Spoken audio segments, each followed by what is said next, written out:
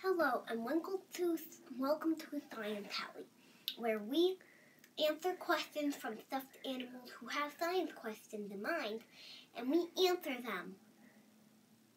Okay, let's get on. Hey, Science Hallie, what's the best way to calm your mind? Hello and welcome to Science Hallie, where we answer questions from little stuffed animals who have science questions in mind, and we answer them. Okay? We are going to answer the question of what is the best way to calm your mind. So, I'm going to back up here, and so if you don't have a real yoga mat like this one at home, if you do, that's great. If you don't, it's okay. You can use something like this. And now, because of yoga, we have a special guest. Come on in.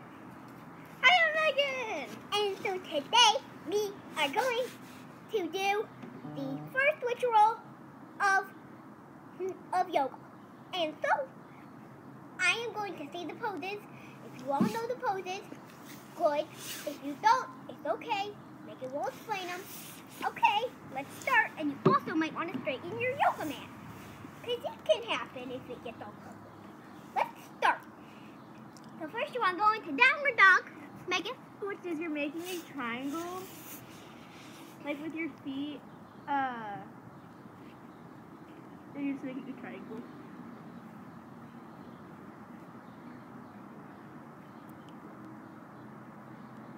And next, we are going to go to cat pose. Megan? Which you're in a tabletop pose, but your back is arched up. And now, we will go to cow. Megan? Which is your back arched.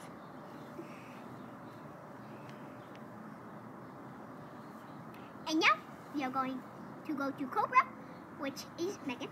Which is your backing, so you're making like your leg flat on the ground.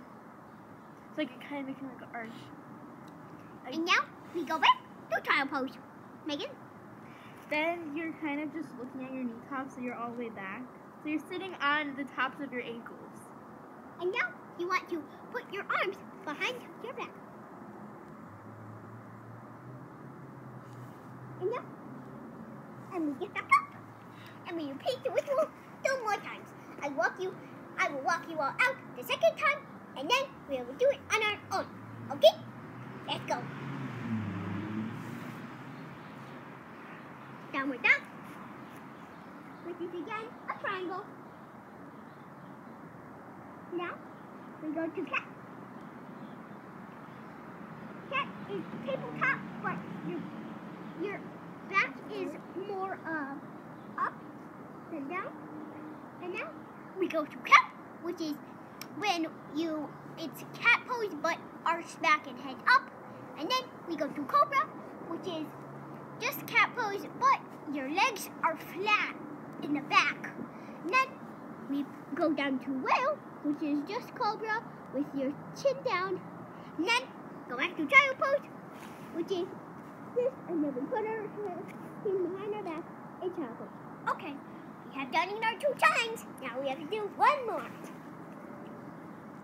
So, last time,